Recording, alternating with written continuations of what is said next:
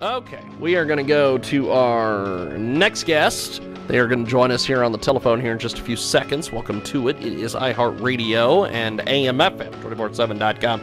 We go to our phone line. Go ahead and introduce yourself, my friend. Tell us something about yourself. Hello, I'm Barbara Hemphill. I'm from Raleigh, North Carolina. I'm the founder of Productive Environment Institute. Now, tell us a little about what you do over there. We help people create a productive environment, which we define as an intentional setting in which everyone can accomplish their work and enjoy their lives.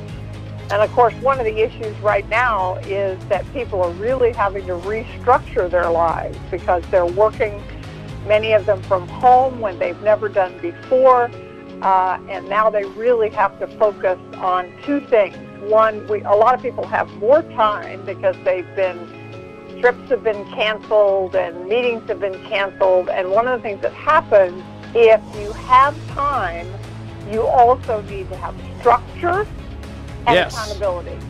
Otherwise, you'll just fritter the time away and nothing will change. So we help people accomplish their work and enjoy their lives by putting structure and accountability into place.